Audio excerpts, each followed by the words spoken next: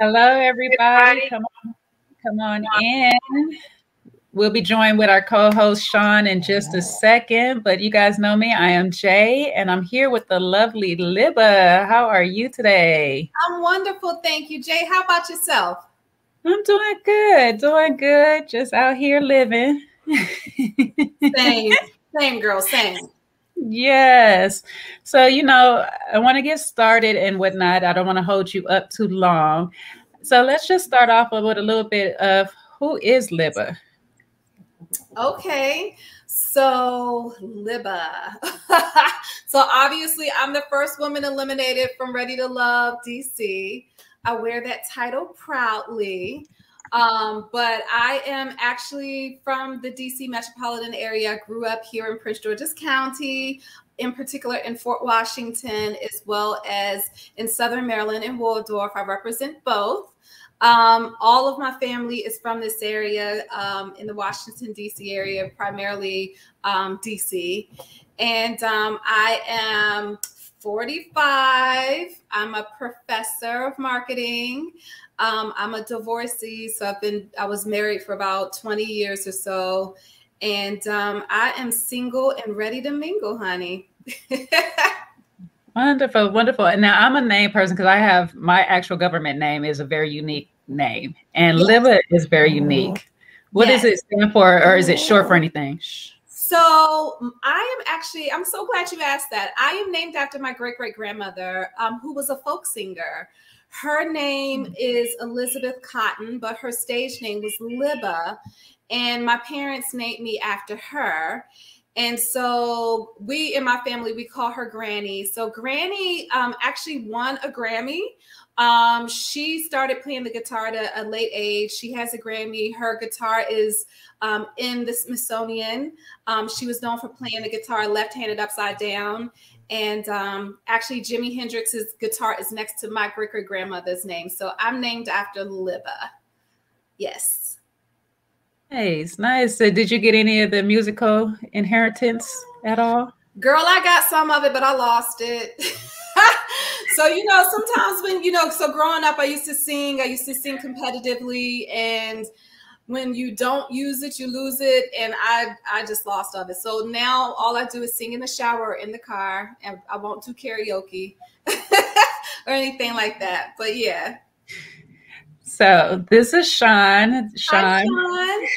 Hey, Libba. Nice to see you. Nice to see you. Nice to meet you. Same here. Same here. Welcome to another round. Thank you. Glad to be here. Yes, yes.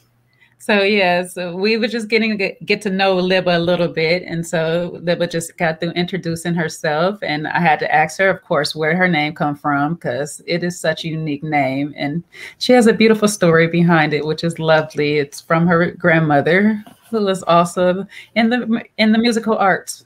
So yes. She's a legend. She actually just was inducted into the Grammy Hall of Fame this year. So legendary folk artist. Yes. Awesome. Oh, awesome. It's so funny. Musical roots, huh? Yeah. Very much so. And all day long, I've had Janet Jackson in my head singing "Libba Nation" because of your IG name. Oh, girl, I need to do a remix. I didn't even think of that. So, Sean, I got off my first question. You want to go ahead and shoot her the second? Sure. So, Libba, you might not know me, but I'm always I'm a locked and loaded kind of guy. So I just go straight in, and I don't want to waste your time. I know you are busy and you got a lot going on. So there's a couple questions that I'm curious about. As we've kind of seen the cast, and it seems like a lot of people aren't really from the DMV area. Are you from DC?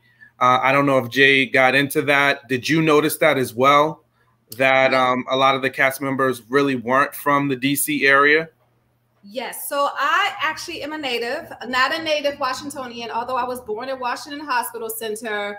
I was born in DC, but raised in Prince George's County in Fort Washington, in particular Apple Grove. Hey, y'all. And then I moved later on to Waldorf. So I went to high school in Waldorf. But the majority of my family is from DC. So I would go see my grandmother who lived in Northeast, near Carroll High School, off of Hawaii Avenue. So, and a lot of my family, just about, I would say 98% of my family is here in the DC area. So I'm a home girl. I love go-go music. I love mambo sauce sometimes on my and on my fries. You know, I know about all the malls. I know about, you know, all things old school, go-go Mickey t-shirts, all of that. So in fact, I did a lot of videos here recently on TikTok, just honoring the DC metro area. In terms of my castmates, so what I did anticipate, because DC is a transient area, I anticipated that we would have like a lot of transplants. Like that's no surprise, because a lot of people, they go to college, they go to Howard, they go to Bowie State, they go to, you know, UDC or Georgetown, and they stay here. So I anticipated that. But what I will say is that I was surprised that there was not one brother from DC. You know, and so for people who are here from the area, it's something about an uptown brother that's different from someone from Southeast or Southwest versus, you know, Northeast, Northwest. They're all wonderful. But just to be able to understand the culture, and then also to have relatives who work for Metro, who work for the federal government, who work for, you know, some of these nonprofit organizations, to be able to have like those types of conversations. I didn't have the chance to do that, but I do understand why they selected the castmates that they did. So I'm not going to take away from it. My thing is that they live here now. There was something about the DC metropolitan area that they loved, that they decided to stay, that they had sought out love. And I ain't mad at them for it, you know, and we're not responsible for who gets casted, obviously. So, right. Yeah. Okay, did I answer your question? You did. You did. Did you get shocked when you got casted? I was shocked, but I was so grateful. So my experience, you guys, and I know I sound kind of optimistic because I am, but my experience has been fantastic. So from the interviewing process to even having the courage to apply and then to be selected and to go through all these different rounds of interviews, and you go through psychological tests and things of that nature. So like the anticipation of whether or not you're going to be selected is pretty exciting. But then to be selected, it was like, my goodness, you know, here I am finally having like a job interview of some sorts and being accepted for who I am, you know, where I can curse, I can be crazy, crack some jokes, you know, be myself. And then they appreciate, you know, me as who I am. So it was a fantastic experience for me. Nice, nice. And so what is dating life in DC? So it's hard. It's been tough because of the pandemic, you know, so we just recently was able to go outside per se, right? Mm-hmm. A lot of things have been restricted. They just started opening up nightclubs, and, you know, still there's some places that are only at 75% capacity. So it's harder dating here in the DC metro area. And then we've all gotten comfortable being home. Like sometimes we don't even want to go outside, you know, so it's been tougher dating in the DC area. I don't do online dating. I didn't like it. I felt like I was objectifying men, and I just didn't feel like that was my thing. I wasn't able to connect with a lot of people that way. I just didn't feel comfortable.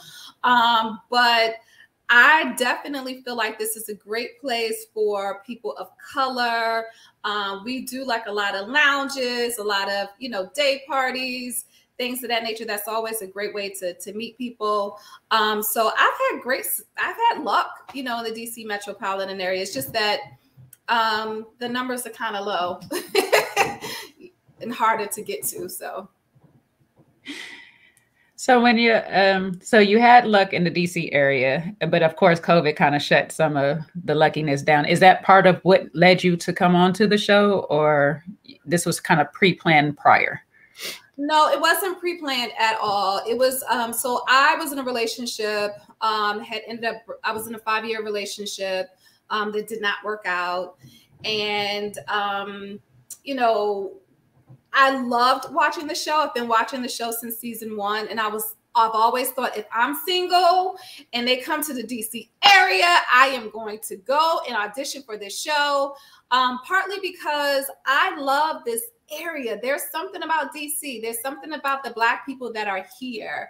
You know, like for instance, Prince George's County, you know, we have the highest number of educated and affluent African Americans per capita throughout the whole entire country. You know, and so I was raised in that particular area. So I was excited to be able to connect with men and women, you know, to represent this particular area. So that was the primary reason.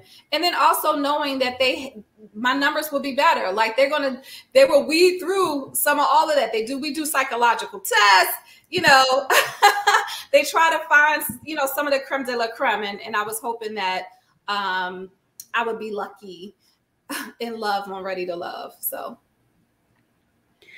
So dating Libba, what is that like? Oh my gosh, dating me. So obviously I have a lot of energy. I'm a lot of fun. I'm sarcastic as all get out. I am pretty down for being spontaneous, and you know, if you want to go out to eat, I'm down for that. If you want to, you know, dancing, drinks, what have you, I'm pretty open to it. I'm a little old school, so I don't mind texting. But my preference is still to talk on the phone. You know, I enjoy that conversation. I enjoy hearing a man's voice. I enjoy hearing that laugh, and we're flirting a little bit. And, you know, you can understand a person more when you have the opportunity to talk to them. So I'm a talker, but I can text. I'm good with that too. And yeah, I think that I'm a fun date. I have great discernment. And so sometimes, you know, early on, I can tell whether or not, yeah, this is just, you know, a playboy or maybe he's not ready or what have you. But it takes a little bit of time. And that's the beauty of, you know, having those types of conversations. So I got a quick question for you. And this is something that comes up a lot of time as we do reviews of certain reality shows, especially the dating and marriage ones. You talked about the psychological tests that they do. What are some of the questions that they ask, if you can remember, you know, when they, you know, were doing that screening part of it? Okay, so there is more than just one aspect of the psychological questions. So there was this one where we had to take like a test on a computer that was like almost 600 questions. Yes. So I don't remember any of those questions, Sean, at all. But in terms of, we had to meet with a psychologist, and, you know, for the most part, they were asking us about our background. You know, where did we grow up? Did we have both parents? How was that? Was there like any traumatic, you know, childhood trauma? You know, those types of questions. I don't remember any I gotcha kind of questions, but essentially what they can do is deem whether or not you're healthy enough to be on a show such as this, whether you can handle pressure, I would imagine. And then if you do have any psychological issues, you know. So I don't remember everything, Sean, but like I said, that one questionnaire was about almost 600 questions. So that was good, you know, because at least they give us some insight into like the process. Because sometimes we're like curious. We'll see like people, you know, do certain things, and we're like, was there a screening? You know, so we were just curious. But 600 questions, wow, that sounds like that was like hours and hours you're sitting there taking an exam. Yeah, it was definitely, I want to say maybe an hour and a half, 2 hours. My eyes were crossing. You know, and with any of those psychological tests, they pose the same questions in different ways too. You know, so it's like it really does detect whether or not you're lying, or if you're fabricating the truth, or, you know, exaggerating or what have you. But yeah, it's a very thorough process. They also do a background check on you.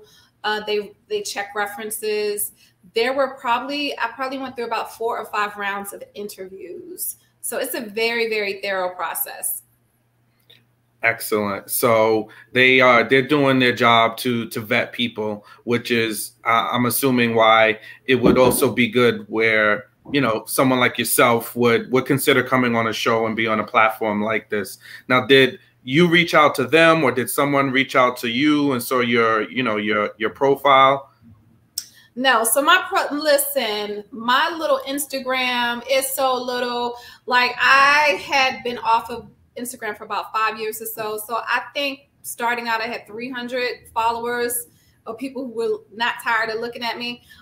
So no, I sought them out. I applied. They didn't seek me out. Now, I know that sometimes they will seek out people based off of like their profiles and things of that nature, but I sought them out. Okay, cool.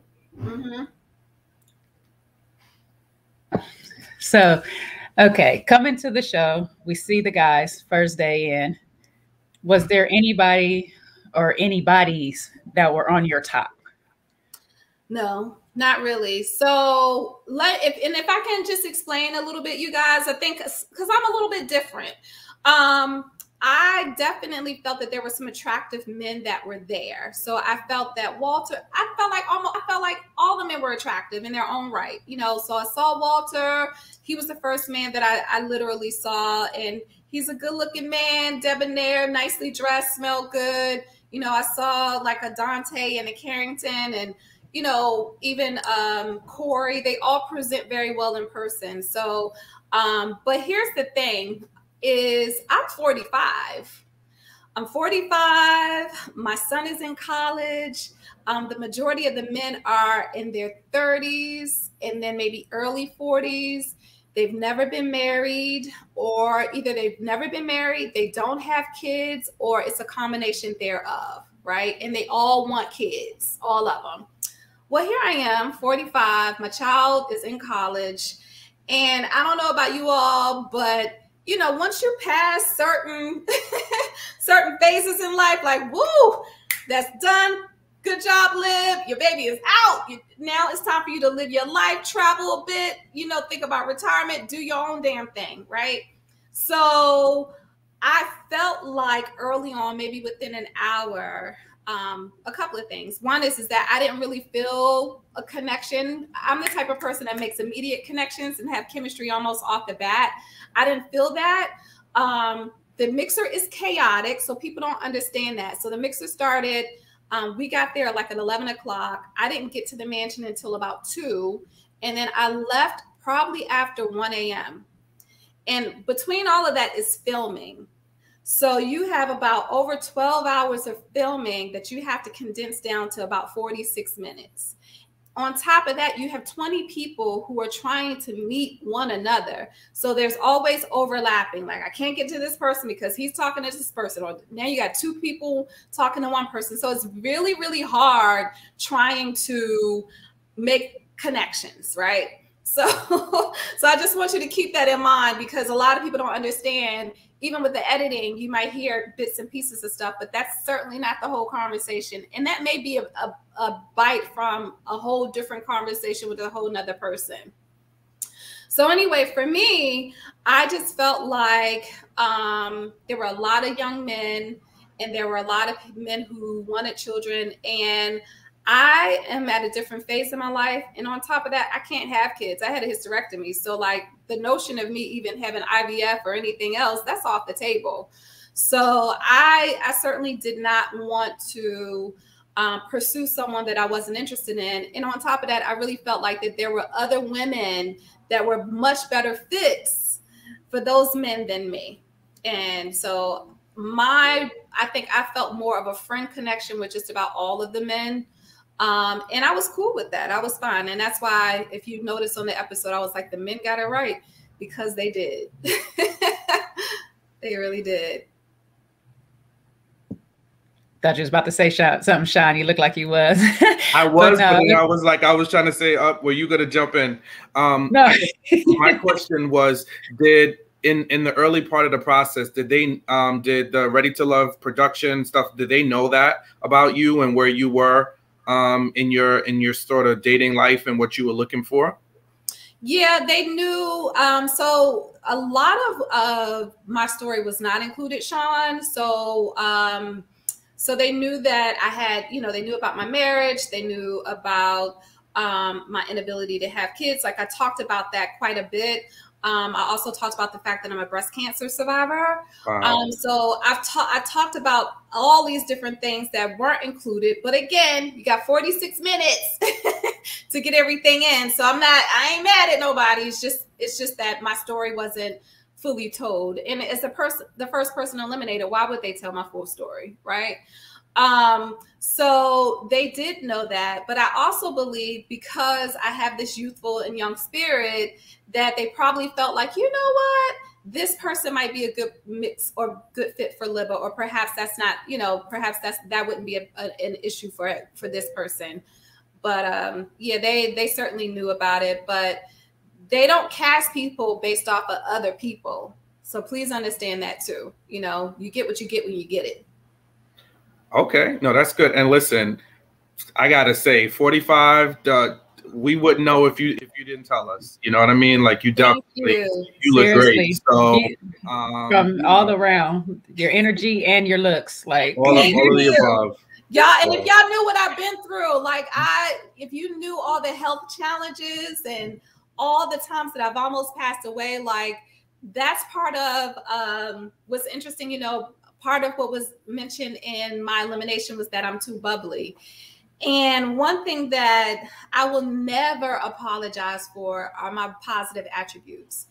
I have been through so much. And so to say that I'm bubbly or too light or whatever, I will take that because I've been through hell and back and I'm still looking like this and I'm still positive and I know that I'm still highly favored. Okay. So amen to that.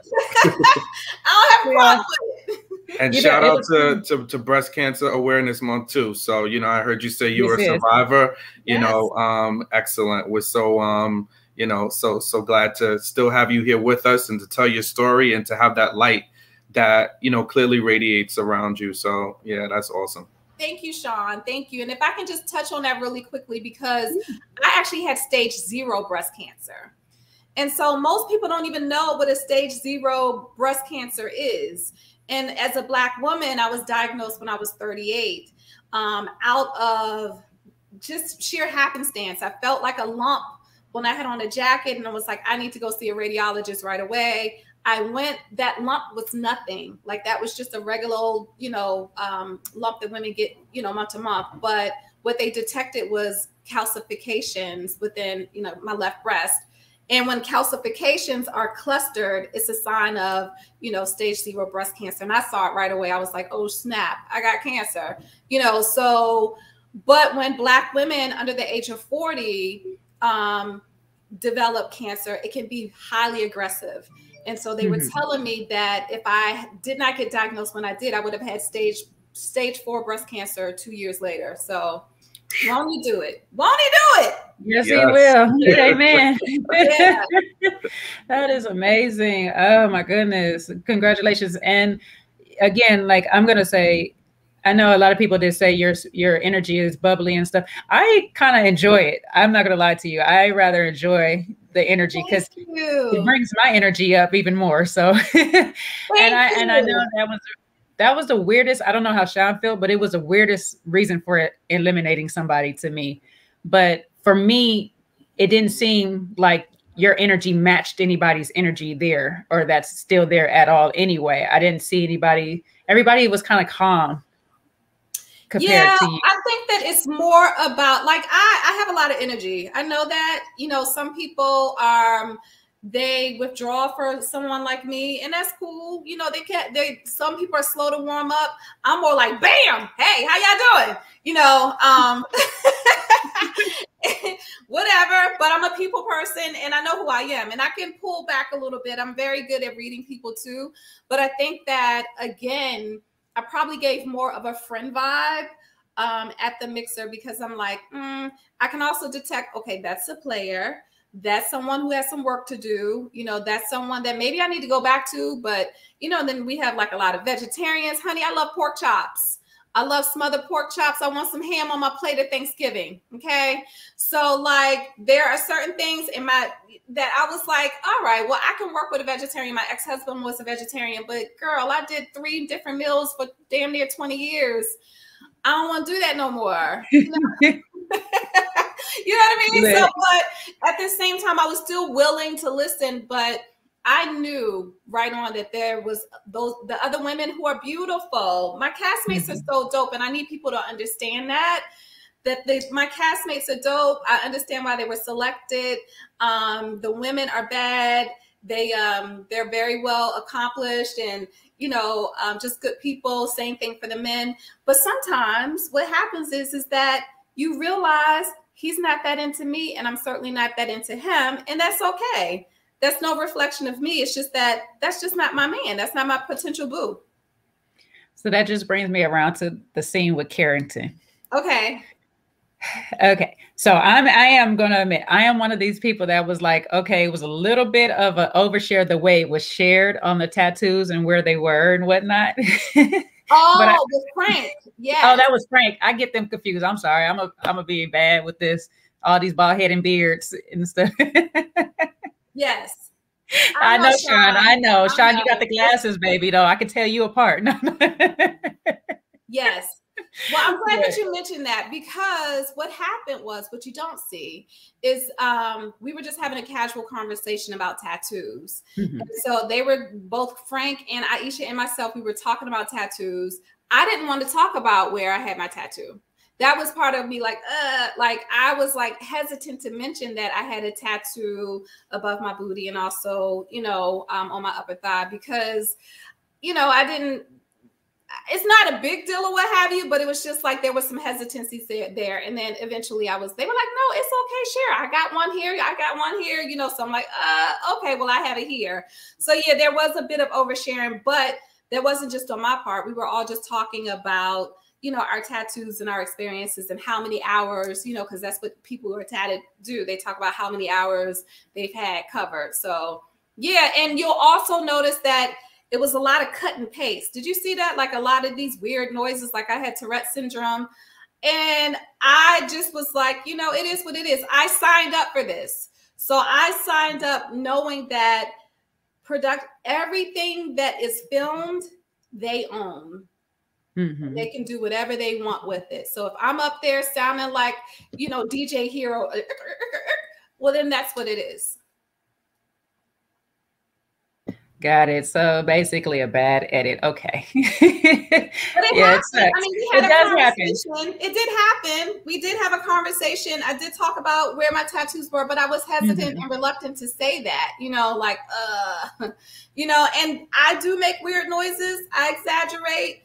I don't do it quite like that, but, but I, you know, I'm quirky and I own it. I love it. Now, don't get me wrong. I'm a Sean, and let you know, I could be an oversharer myself. So, yeah. He knows me and whatnot. So I have no problem with that. It was the editing of how it came about, because it did just seem like it was jumped into there and nobody else mentioned their tattoos, or they barely went into the conversation. It was just like, oh, I got tattoos, and here comes Libba. I got it here. That's how it went. So let me talk. And I'm like, but meanwhile, I told all this story about me being a breast cancer survivor. I talked about, you know, having the courage to leave a marriage. I talked about, you know, trying not to let my child down. You know, I talked about all these things and about my journey, and none of that was displayed. But again, they own everything. So I can't be too mad at it. You know, that's just the chance that I had to take, you know? 100%. So I know there's certain things that you just can't say, but do you know when the season actually, or when you guys stopped filming? Well, I will say that it was the end of the summer was a lot of the filming, but we still have the reunion to film. So yeah. Okay. So that's the next thing coming up. And have you been watching each episode? I sure have. I love my castmates. So whether I'm on there or not, I'm going to be rooting for them and supporting them. I am a huge proponent of the show, and I will be watching and taking notes and talking about it and kikiing it up with everybody else. Anything you've seen so far that's kind of like got your attention, or like, what the hell is that? Or, you know, anything that stood out to you? Other than not necessarily. I think that I'm interested to see how things play out. I kind of see, just going back to the casting special, just listening for keywords that were chosen for certain people. I'm wondering how that's going to be selected. So even with my casting special, you know, it just made me, I felt like, oh wow, I just seemed like this ditzy old horny woman. You know, that's like out here looking for, you know, a plaything. But again, and once I realized that, I was like, I wonder if that's how it's going to play out for me. You know, I said everything that I said. I meant everything that I said. But again, with editing and them having to condense it down, you know, they have a job to do. So I understand it. But nothing that necessarily stood out because I was there. For some of it. And then also, again, just befriending a lot of my castmates, just knowing like who they are as people. I will ask me like in 2, 3, 4, 5 episodes, you know, but right now I think it's pretty safe. So have you made any good connections with any of the ladies or the guys since the show? Like, you guys still keep in contact? Oh yeah, absolutely. Absolutely. We are a close knit group, you know, especially some of the women. I feel like I have a really nice bond with Tasia. That's my boo. So is Aisha. So is Sabrina. So is Carrie. So is Courtney. We've done a really good job of staying connected. I also have a lot of respect for Mumine and Zadia, as well as Camille. You know, we don't speak as frequently. It's 10 of us. Geez, Louise, you know, we can't always be together all the time, you know, but sometimes you do develop chemistry with different people. Same thing for the men, you know, they're all very respectful. And we make sure that we party together, kick it together. It's a nice crew. I feel like I have a family, and that was one of the things that I loved about the show itself, was the camaraderie and the sisterhood and the brotherhood among all of the castmates. And that's something that I really did want to achieve. And so I say this and I mean it. I was looking for love, but I found it, but it looks different. It looks a lot different than what I anticipated. And this feels really good. It really does.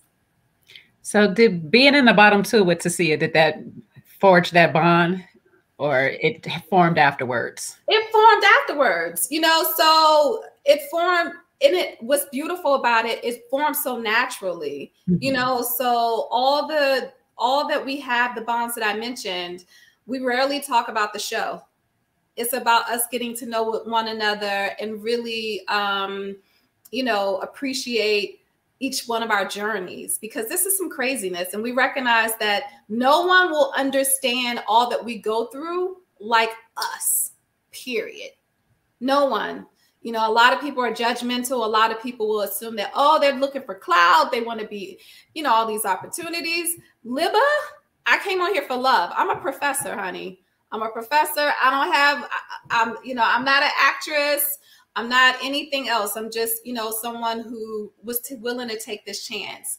And if people have opportunities that come from this, I will not be mad at them for that. Not at all. Speaking of those opportunities, anybody jumping in your DMs lately or trying to get to know you better? I need someone to jump in my DMs, because I am still looking for love. Like, hook a sister up, come see me, you know, pull up on me.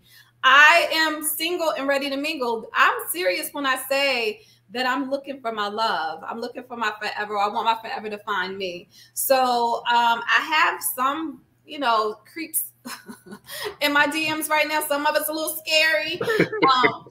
It's weird. Some of it is weird. So I have to be careful, you know, in terms of the type of energy that I'm bringing towards myself. But that's why I mentioned to the aunties, to the cousins, to the sisters, even, you know, some of the boys, like, holler at your boy. If you know somebody that could be good for me, you know, him that brother up and say, check out Lib, because I'm looking for love. I am. I look forward to it. Yes. So for the fellas out there, please, if you're gonna come to Libba, come respectfully. Thank you. Don't be weird.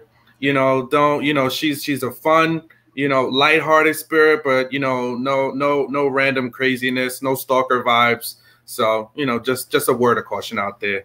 Thank you, Sean. I need that because, these men out here, honey, they want to send you stuff and don't do that. Uh-oh. No, that's not happening. I don't believe it. Come correct. Don't come to me with some, no. When they try to send you stuff, just send them your cash app. Pictures. Is that what you're trying to say? Listen, I am not thirst trapped up here. Yes, I'm cool with Mumin. I see somebody asking. I'm cool with all the women. I'm cool with all of the women. I respect all the women on there. Again, it's just that sometimes you just naturally connect to certain people. We all are great women. So yes.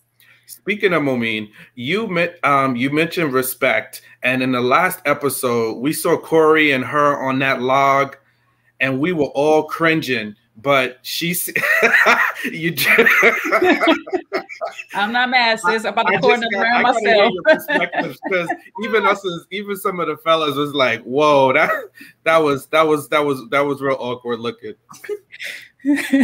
Listen, let me just tell y'all about Corey, because he has a little special. I feel little Corey. He has a special place in my heart, and the reason is that.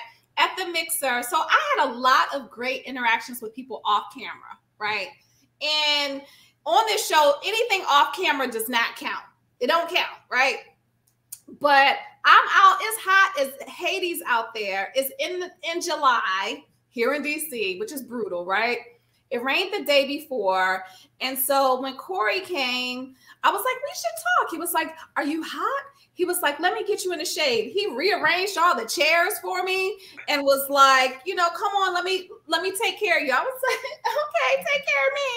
So then we end up, we ended up having like a really good conversation. But Corey is a unique, quirky, eclectic individual, and so to see him attempting to ride that pony, I just was like, oh, look at Corey. He's trying, poor thing. The first king of dates. I wonder what he rated this particular date. So God bless Corey. And God bless Mumin. I thought she was gonna break out in song or something. Spiritual. Tickles me. She said he's trying to ride that pony. Girl, he was trying to ride that pony, and she was like petrified. I said, "Oh, Mumin, poor girl. She did better than me." She was out in the woods. Done, Libba? I think that I would have did. I would have strong armed and said, "You don't get up off of me." All we see is Corey flying off the tree. Girl, Corey would have been over the edge. That or the other part of it, depending. Like if I liked him, I might have. See, I'm not as sweet and as innocent as Mumin, so I don't know what I would have did. If I was digging him, but I certainly would not have reacted as gracefully as she did. I love it. Libba said, I have done with enough creeps in my life. I will not do any more. If you don't back up off of me, what you doing? Get your ass down. It would have been bleep, bleep, bleep, bleep, bleep, all over the scene. Like, Libba, you can't curse that much on camera. I love it. He would have deserved all of that smoke too. I would have given it all. There would have been a fire up in that daggone woods. We'd have been watching Libba bury Corey. Girl, listen. And so let me just say this. My timing on this show was perfect, you guys. Perfect. Keep watching and you'll understand why. Each week it gets juicier and juicier. There's some things. There's going to be a lot of chemistry, a lot of heat. And I think for a grown 45-year-old woman such as myself, there's certain situations in which I don't need to be in.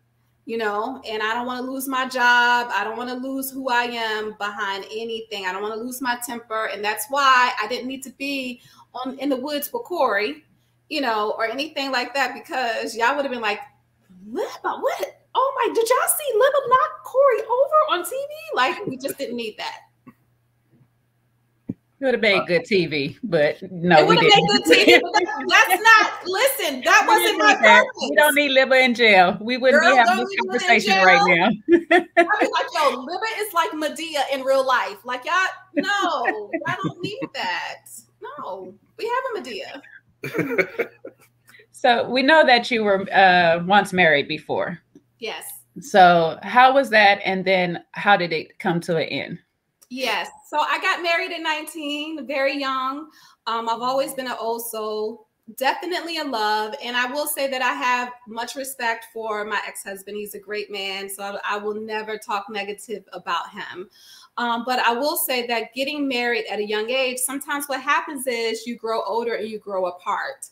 And so for us, we ended up growing apart. And as I mentioned in the show, we were sleeping in separate quarters. To the point where it was extensive. So he would be sleeping in one bedroom and I would be sleeping in another bedroom and not understanding why, and at some point my son, I think he was probably around 9, he had posed a question to me, well, mommy, why do you and daddy sleep in separate bedrooms? And that killed me.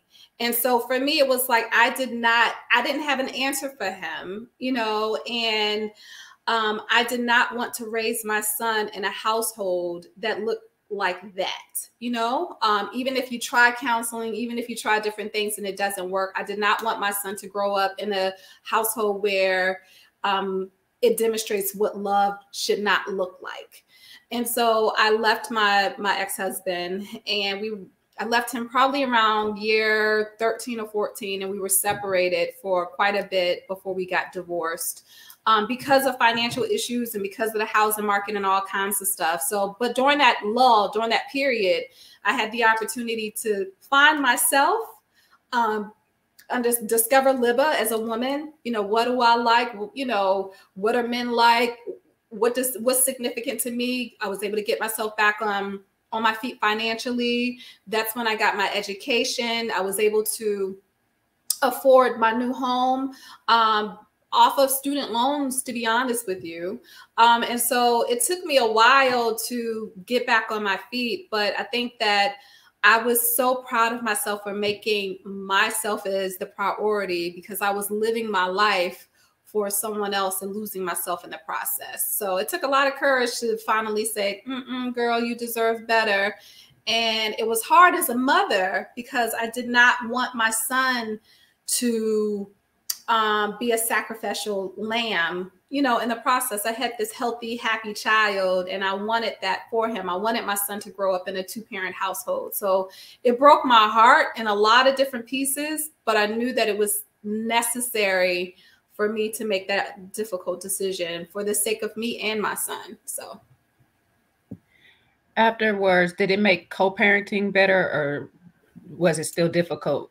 No, we made a pact. No. So we took this thing very seriously. We did research. We tried to figure out what's the best way to co-parent, what's the best custody plan for us.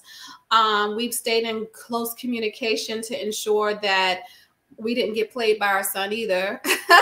But we took parenthood very seriously, because again, my son is the biggest blessing and my favorite blessing ever. So we did everything that we could to ensure that he continued to live a healthy and happy lifestyle. So co-parenting, even to this day, my son is in college, but we still have conversations about our son every now and again. So no, I am not about the drama. I don't do that.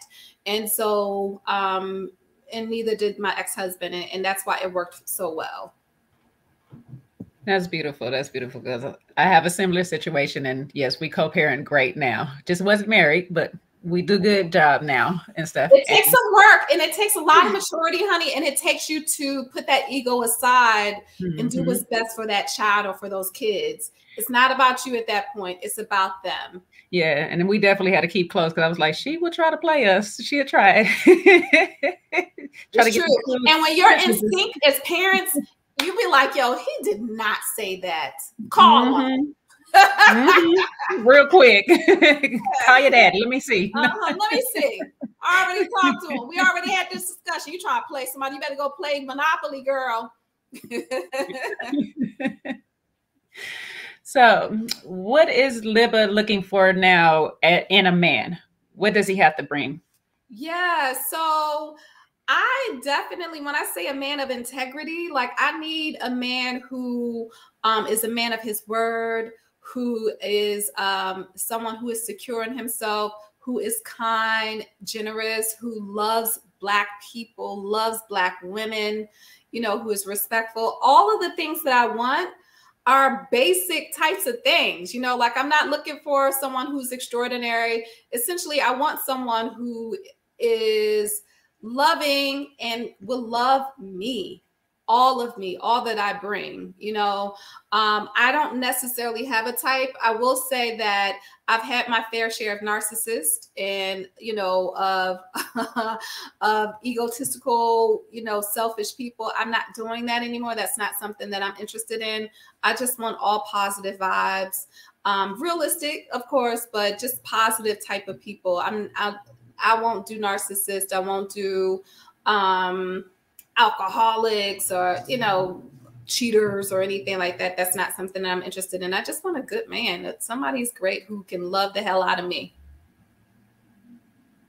Any deal breakers in that? Deal breakers, narcissist. I would say narcissists, cheaters, someone who still has like trust issues and either mama issues or daddy issues that they can never get over. Trust issues is a major thing for me. If you can't trust, or if you're always assuming the worst in people, that's not someone that I want to be around. A cheater is also a deal breaker for me. But yeah, but again, those are basic kind of things, you know? Now, I think you mentioned you were in a relationship after your marriage for 5 years. Yes. So one of the questions from the audience is around, like, what do you think you learned from that particular situation? You know, and what, you know, like, what were the takeaways from that? Yeah. So here's what I learned from that situation. So after my marriage, I didn't think that I had the capacity to love again. I was like, at some point I was like, man, F love, F everything. And I'm a lovable person, but I was like, I didn't want anything to do with love. So the relationship that I was in, what it taught me was that I still had the capacity and capability to love. And not only that, but my love had become even greater, right? So that's one thing that it taught me, and it never left me. That love, no matter the circumstance, you are still worthy of love. The other thing that I learned was that I reverted back. I had started making that person more of a priority than myself. That's something that I will never do again, where their needs meant way more than my own needs. And I knew it. And there were sometimes I was even lying to myself, like as if I really wanted to be there, knowing that that was not where I needed to be. So it's more about self-awareness, and that I still left there knowing that I have all this love to give and that I'm an outstanding partner. I really am. And I'm not saying that tooting my horn, but I know my worth and I know what I have to offer. No, that's excellent, right? You know, just being able to assess the situation and see where you are. And if I'm hearing you correctly, it sounded like all the love you were giving perhaps wasn't being reciprocated back to you in a way that was fulfilling to you. And I think we talk about that a lot of times when we talk about the love languages and loving someone the way they want to be loved. So how does Libba want to be loved? Sean, you hit it right on the head. I certainly want that reciprocity. I want to be valued and appreciated. I go all out for my man. Like I am, especially, not that I'm always looking for an alpha male, but I am an alpha female. And that's not because I want it to be. It's just that I have characteristics that deem me as an alpha female. But there's something about a man's man that I can turn into a little mess. Like, I will be like, baby, what do you want to eat for dinner? Like, I will take your plate. I will, I do all of that, and I enjoy it. I enjoy catering to my man. And so for me, it's important for him to appreciate that and value all that I have to give, but then would turn around and do the same thing for me. Like, and then I'm having a bad day, baby. I went in there, look, relax. Here's a glass of wine. Let's turn some music on, rub my neck, my back, whatever. Like I want that. I want someone that if I'm having a hard day at work, that I can shoot ideas to them. Someone who will love and embrace my son. And like, that reciprocity is very important to me. And that I want someone that both my parents would be like, Libba, that is an outstanding man. Like, and he loves you. I can tell by the way that he looks you in your eyes, so, and I also want someone who, there's a quote going around that you want to marry someone who wants to be a husband, not necessarily who's just looking for a wife, but someone who desires to be a husband, and then the spirituality aspect is very important to me as well. I'm not necessarily looking for a religious man, but I certainly want someone who has an appreciation in a relationship with God somehow, some way, and that they operate in that way as well. So. Yeah, I think that's spot on. And, obviously we love that as men, right? That catering, that gentleness, it goes a long way. And with the right man, obviously that's going to bring the best out in us. So, hopefully you find that love out there, because everything I'm hearing, sometimes we have these discussions and I hear some women are just in delusion city. And I'm like, okay, so you want what things and how much money does he have to make? And he has to be 6 feet tall and all of this stuff.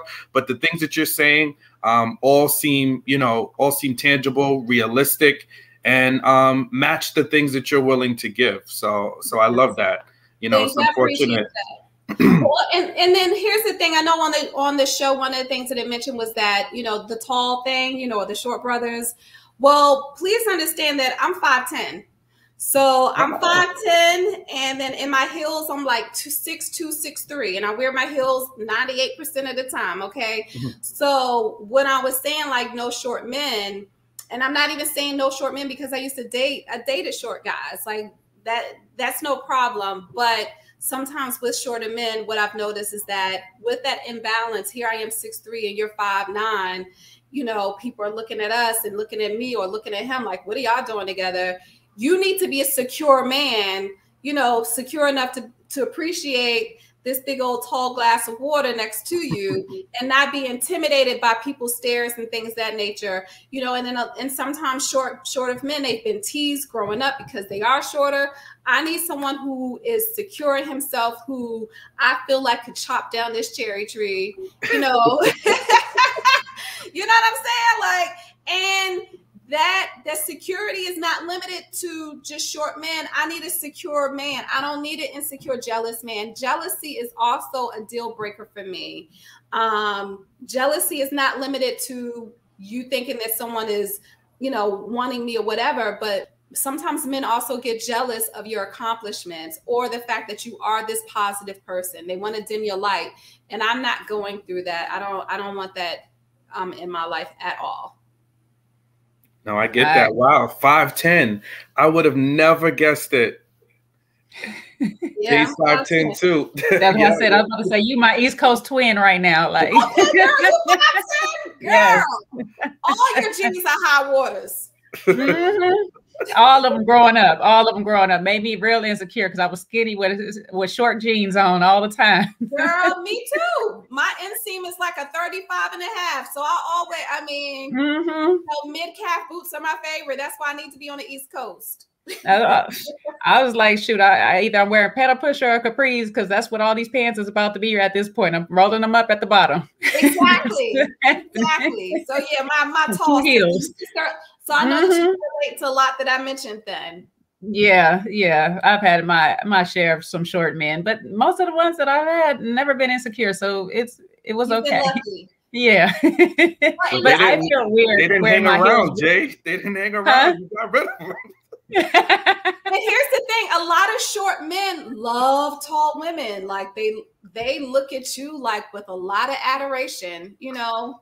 Look, so then they like climbing trees still. They haven't grown out of that phase yet. No. I mean, depending on the man, you know, you can come climb this tree. So you did mention something on love languages, or what Sean mentioned, people loving on love languages. What would you say yours are? So I did the test. So I forgot how many love languages. There is acts of service. 5. There's 5. Okay, so then I tied 4. And then acts of service is my last one. So like, I was like, this is some weirdness. I didn't even know this could happen. But so I do love physical touch. I love words of affirmation. What else? I think gifts. No, I've never been one who's been spoiled, but I spoil myself. So gifts, I guess, is, you know, maybe the 4th. But acts of service is my last love language, but it's the language that I'm probably very strong at. So the last in terms of me receiving it, but probably the strongest in which I give it, because I'm a giver. I'm a huge giver in a lot of ways. So basically, when you have your man, you revert from your alpha. Well, I don't really say you take away from your alpha role, because I look at it sometimes like lioness. You know, we have our king, and so he still is going to get served, but we still run everything underneath us. So absolutely. That's how you basically saying that you treat your man. Once you have your man, it's here you are, baby. I got you. I got you. I got you.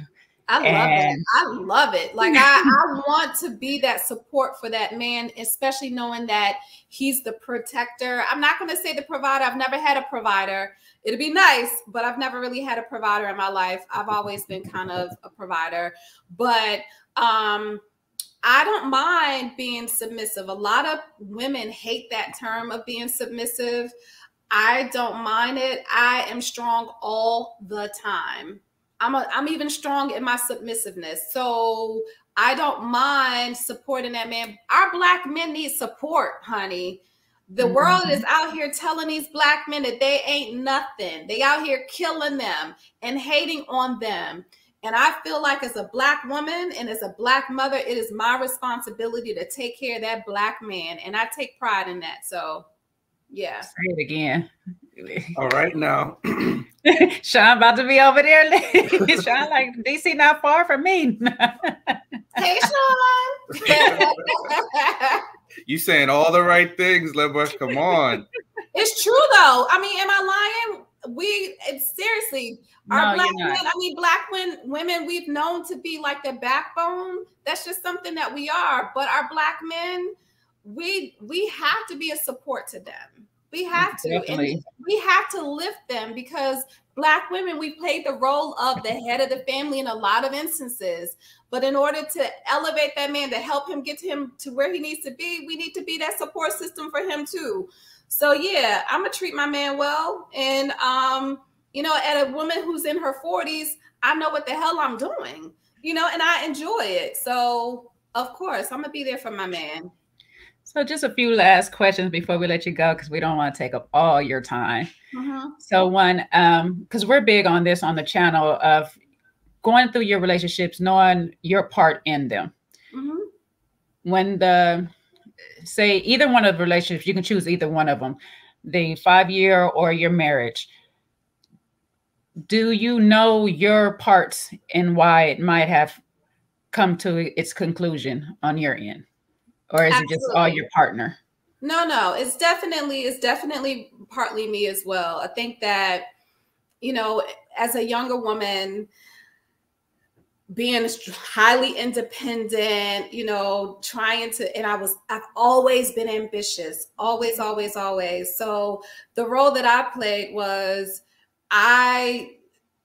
in some ways, took over. I'm not going to say my role was a man, but I can understand if he felt like I had attempted to be the man of the household at some point. And I think that has a lot to do with it. And that's why I don't have an issue at this point, because I grew from that. That's why I want to be that good support system. but that, and I'm, you know, at the time I was a know-it-all, girl. You couldn't tell me nothing. You hear me? Like, I thought I knew everything, and I knew a lot. I didn't know everything. And so, and I'm highly confident too. So I speak with confidence. But I was still a very good support. And I want to say that, you know, there was some depression within my household that I did not know about, you know, so that had a lot to do with it. But I gave it a good try. I gave it a really good try. For this last relationship, I think that I lost myself in the process, and I had not spoken up on things that I knew that was not right. And with toxicity, it isn't just one person, it takes two. And so at some point I had to take the responsibility of acting or being involved in, you know, some toxic type of things, not toxic like Ike and Tina, but just like, you know, getting out of my own character because I didn't necessarily agree with my partners, you know, and I did not feel appreciated and I did not feel valued. And instead of leaving, I stayed, and I got mad at myself, and I just became a different person in the process. So I learned a lot from it, but no, it's never always them. I have to take accountability, because if I don't, what the hell, what have I learned? My favorite word, accountability. No, I really appreciate it. And I love hearing that or whatnot, because not a lot of people, male or females, like to admit their half in the breakup of a relationship and stuff. Because I mean, you know, we all have our egos and we have our pride, and we don't want to just say, we like to sit in the victim role a lot of times and just say, oh no, it was the other person, but we don't grow from those areas. So I'm glad to hear that you have grown each time to evolve to the beautiful person And you are today. I'm a much better woman for it. You know, I'm a much better woman for it. And again, why would you go through some things without learning, you know? And for me to think that it was all them, that's delusional. That's delusional. Sean. So I love that, you know, and I think that's going to be your calling card, right? Because that accountability, that, you know, to kind of reflect back on the roles that you played in different situations and dynamics is key, right? Because that's what's going to position you to be, you know, better down the line. So I love that you embrace that part of it. Thank you. I have to. The last question I would have for you is, do you know how things play out in the end? Do you have the insight? I know you are not weren't technically on the show, but because of your connections, do you know how things end up? Not fully. No, I know some things, but I certainly don't know all the things. Yeah. Do you think we'll be surprised, shocked? Absolutely. Okay. Because I know I'm trying to be delicate, because I know you can't say certain things, but well, I'm just gonna say you'll be shocked, and you'll be taken back by a lot of things that will be forthcoming, and not just towards the ending, but just all together.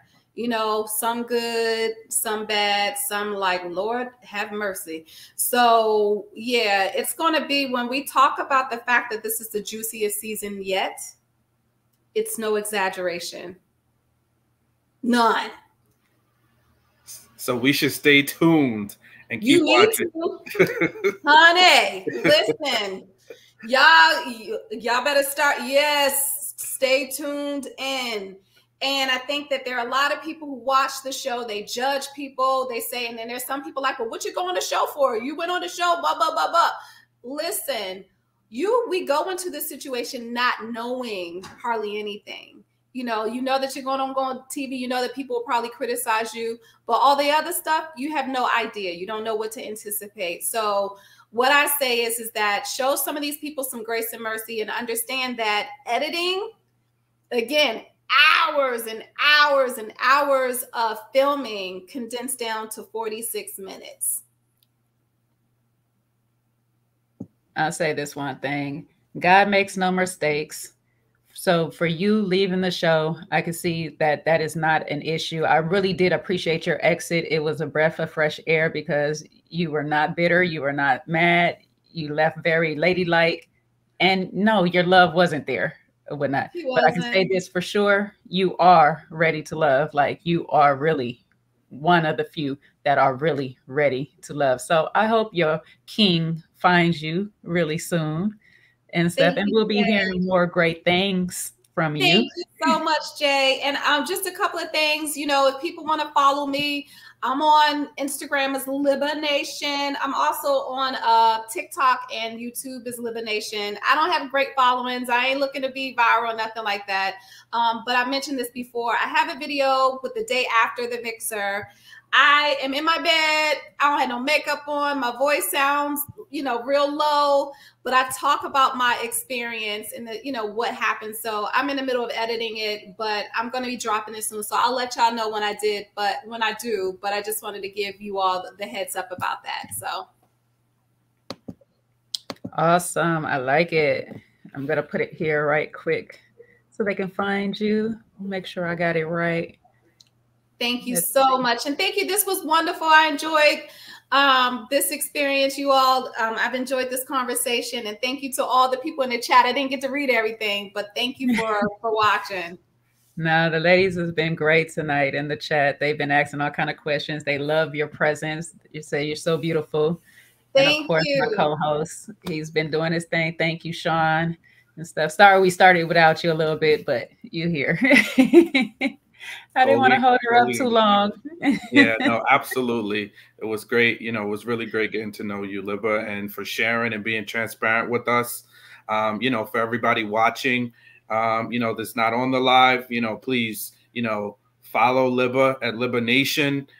Check her out, see what she's doing. She's got some fun posts. I got a chance to just get a little sneak preview, you know, of your Instagram, and it is chock full of fun. So, you know, I would encourage everyone to follow her and continue to watch her on her quest for love. Yes. And listen, if you know somebody, or if you are that somebody, please holler at a sister. But if you're going to come correct. Don't come with no foolery, because I'm going to let you know. and do come with some kids already, or you be willing to adopt. That's all we got to say. No, or be ready. Look, I don't mind you being older. Like if you about to retire, you got a good, you know, I'm cool with that too. So you don't have to have any kids, or if you don't want kids and you want to holler at me, do that too. Mm-hmm. There we go. Just don't look for Libba to have none, baby. I'm done. It's a wrap. Done, Donna. Thank you so much. And again, everybody that's watching and following, please like, share, and subscribe to the channel. Also, make sure you guys go follow Sean Unfiltered, because he has some stuff for the men over there. And again, thank you guys for all tuning in to another round. This has been another great session. And Libba, again, I want to thank you one time, because you are our very, very, very first interview on this channel. So I really appreciate you. Yes, you are on this channel. You are.